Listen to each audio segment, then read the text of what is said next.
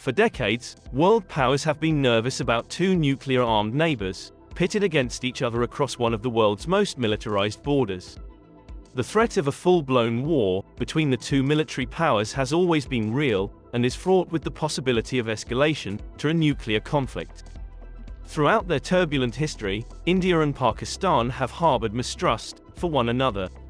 The rivalry of the two nations has been marked by sporadic attempts at peace that often fizzled out with a single stray event of terror strike, mostly in Jammu and Kashmir. While India has clear superiority on conventional hardware, nuclear warheads even out the battlefield, though technological advances could be India's trump card. Pakistan, on the other hand, is beginning to enjoy superiority in drone warfare, owing to RPVs provided by China, including the Wing Lung, and RPVs obtained from Iran and Turkey. The RPVs, which means remotely piloted vehicle, is an unmanned vehicle capable of being controlled from a distant location through a communication link. China also offered to provide Pakistan its SLC-18 satellite monitoring system, so that Pakistan could keep an eye on Indian satellites. This radar allows relatively economical ground-based monitoring of space targets, as well as situational awareness capabilities against low-orbiting satellites to balance the fighting posture. The huge advantage is that it comes at a very cheap price. China is Pakistan's largest military exporter, supplying the country with aircraft, missiles, submarines, UAVs and other weapons. And Pakistan is making major investments in UAVs. This field has experienced significant advancements in recent years. Pakistan earned the distinction of being the fourth country in the world, after the US, UK and Israel, to have successfully deployed an unmanned combat aerial vehicle in an active operation in 2015 to eliminate TTP. Pakistan already operates many surveillance UAVs, and the attack on India's Jammu airbase marked the first instance of drones being used to target military installations in India. This has benefited both the Pakistan Army and the Pakistan Navy. Why UAVs? The best thing about UAVs is that they are unmanned. When you put a human in a machine, it loses design and operational flexibility. Furthermore, unmanned systems are ideally suited for long-duration missions, with heavily guarded targets, which are more dangerous for manned missions. For example, Russia is using Iranian drones that are launched from a range of 1,000 kilometers, and each drone carries a payload of 40 kilograms of explosives. Their accuracy is impressive, within 10 meters of a target. The range of Iranian drones reaches 1,000 kilometers. And they also have drones with a range of 2,000 kilometers. In the war on Ukraine, these suicide drones are a game changer, and have changed the direction of the war in Russia's favor, after its army suffered severe defeats during the recent months of fighting. These drones are damaging fuel reserves, food warehouses and government institutions, and their plan is to destroy dams, so that the water stored in them will flood Ukrainian cities and villages.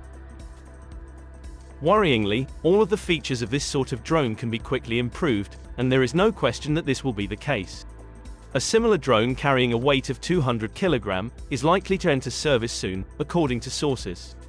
And there are also stealth drones that are difficult to locate, as well as others in various phases of development. Countries with less defense spending can boost air power by investing more in drones, rather than expensive human combat aircraft. As technology advances, low-cost drones will take to the skies and seas. Small and medium combat UAVs, in large numbers, provide a cost-effective boost to the country's air capabilities on the tactical front lines with limited escalation. The challenges of facing and defeating drone attacks are many.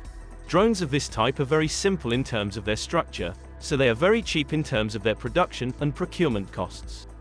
Once they are launched, the drones have no contact with the launchers, and their flight to the destination cannot be disrupted. The drones fly at a low altitude, day or night, and are difficult to locate. The production capacity of the Iranian drone industry is many thousands per year. In fact, the purchase price of one F-35 fighter jet can buy about 4,000 drones. In Ukraine, Iranian drone technology is accumulating a lot of knowledge and expertise. The techniques that might bring Ukraine to its knees could be extended into other nations' borders too. India must learn from the Iranian-Russian drone war and create a reaction fast and efficiently to repel this menace. To counteract this, anti-aircraft rapid-firing weapons that are radar and computer-operated, whose operation requires very limited manpower. This has already been developed and so far proven to be very effective in perimeter defenses of up to 4 kilometers away. Is India taking any action against Pakistan's use of rogue drones? India's military is being modernized at a rapid pace as it strives for self-sufficiency and indigenization. This has been accomplished via off-the-shelf buying, indigenous spares production, and other measures. However, serious questions remain about the Indian military's capabilities when it comes counter rogue drone threats from Pakistan. These drones are dangerous, so the government has been looking for ways to deal with them. Recent events, like the deadly drone attack on Saudi Arabia's largest oil company, and the dropping of weapons by UAVs in Punjab from across the India-Pakistan border, have only pushed the security agencies to come up with a plan to stop the drones. Now, these agencies are looking at specific ways to stop drones, such as Sky Fence, Drone Gun, Drone Catcher, and Skywall 100, in order to catch and stop dangerous and suspicious remote-controlled aerial platforms. The Indian Army has also given the project sanction order to 18 developing agencies to buy 35 sets of drone kill systems under the Make 2 scheme, after the successful development of the prototype. This is to help the indigenous, anti-drone ecosystem grow. This project is only for MSMEs or new businesses. Drone Kill System is a hard-kill anti-drone system that works against low radio cross-section drones or unmanned aerial systems. It is being made to work in all kinds of terrain, both day and night. DRDO's D4 drone system. According to DRDO, the D4 drone system can find, identify, and destroy different types of drones, including small hybrid UAVs, micro UAV, multi-rotor, and nano UAVs. It has a daytime and nighttime camera, and can find and destroy drones within a 4 kilometers radius. The anti-drone system can softly kill drones by jamming their communication links with IF jamming and anti-GNSS technologies. With the help of the laser-directed energy weapon, it can even make them completely useless. The D4 drone system would have noticed the attack in Jammu Air Base. The system's goal is to find rogue drones that are likely to attack the most vulnerable areas. Multiple sensors and 2 different counterattacks are built into the system to get rid of the rogue drones. Indrojal. Green Robotics, which is based in Hyderabad, says it has designed and built India's first autonomous drone defense dome, called Indrojal.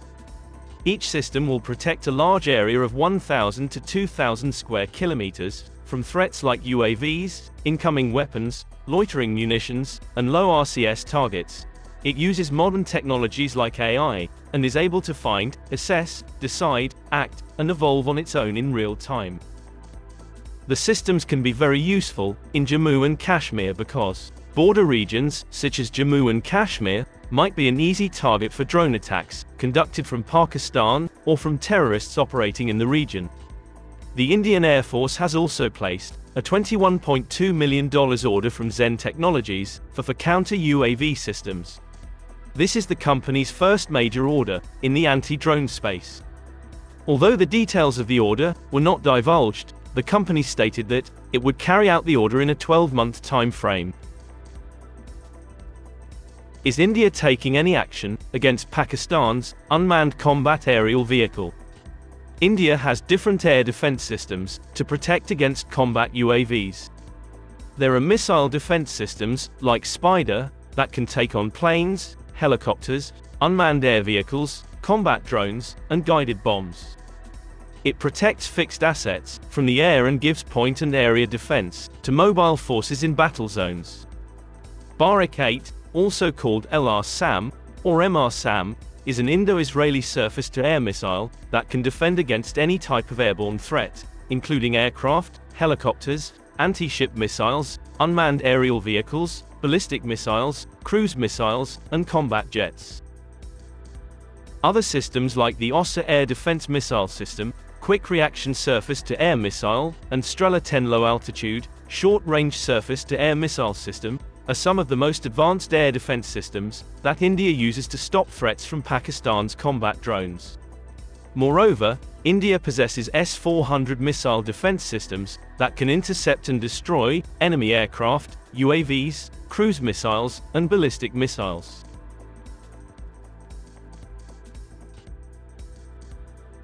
Armed drones, operate by the early destruction of the enemy's air defense systems, can breach the enemy's forward defenses, and attack enemy's tactical infrastructure, such as headquarters and communication nodes, logistics units such as ammunition dumps, and geographical bottlenecks that force troops to concentrate, presenting lucrative targets.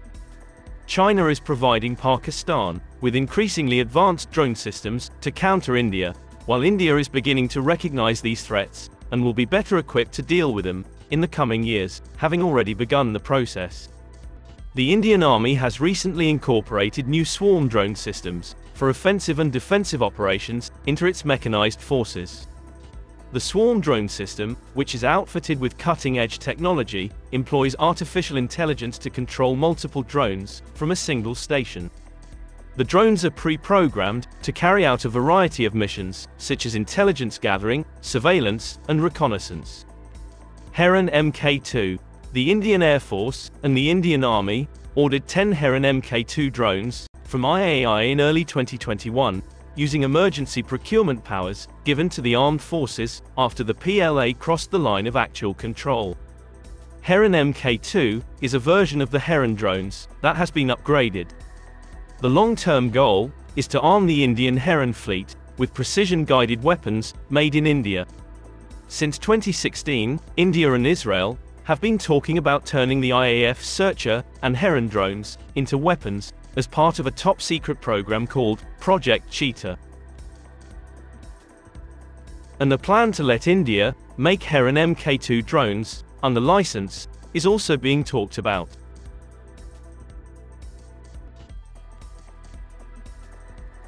India is making weapons and platforms for the armed forces domestically, would allow the defense industry to become self-sufficient, which would have strategic advantages since it would reduce the need for foreign currency, create skill sets and trained workforce, as well as contribute to the economy. However, it will undoubtedly take time for a nation to become completely self-sufficient in defense. For now, India must develop and equip itself with more effective methods of defense than its present defenses, in order to counter the imminent drone threats from Pakistan. India needs strong laser weapons that can long-range intercept any flying target.